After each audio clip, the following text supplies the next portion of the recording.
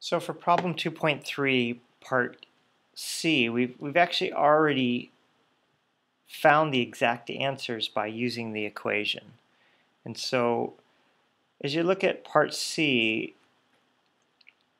the idea is that we can really check our answer by putting the amount that we found back into the equation. So we said for $8.50 it was 40 minutes. And that should work out if we actually put it in the calculator and find out those numbers. 40 times 0.15 plus the 250 should equal this amount. So let's go ahead and just check that on our calculator and make sure that that actually works. So if we go 0.15 times 40, there's your 40 minutes, that's what you pay for the time, which is the $6 plus the $2.50. Then yes, it does equal the $8.50 that it should equal. You can always check those answers in there.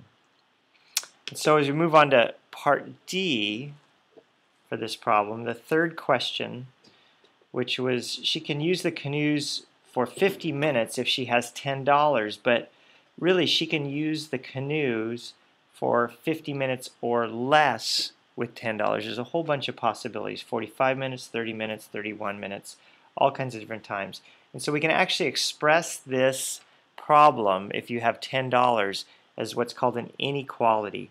In other words, the 0.15 cents per minute plus the $2.50 can be anything less than or equal to the $10 that she has.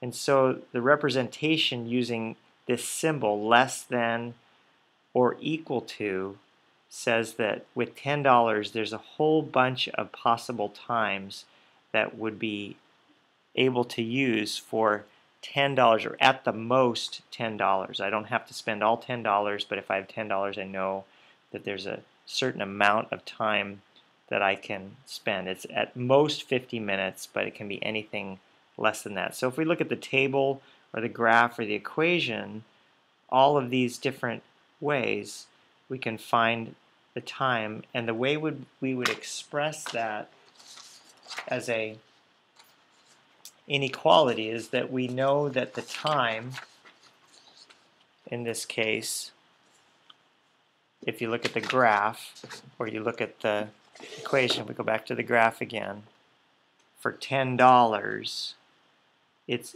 anything less. All of these are possibilities. Everything on this line is less than $10. And so all these different times from 50 minutes on are true. So the way I would express that as an inequality is to say that the time is less than or equal to 50 minutes. So there's your inequality. Again, the time for t, and then this symbol less than or equal to 50 minutes. So time could be 49 minutes or 42 minutes or 10 minutes or even 0 minutes. All of those are true values for less than or equal to 50 minutes.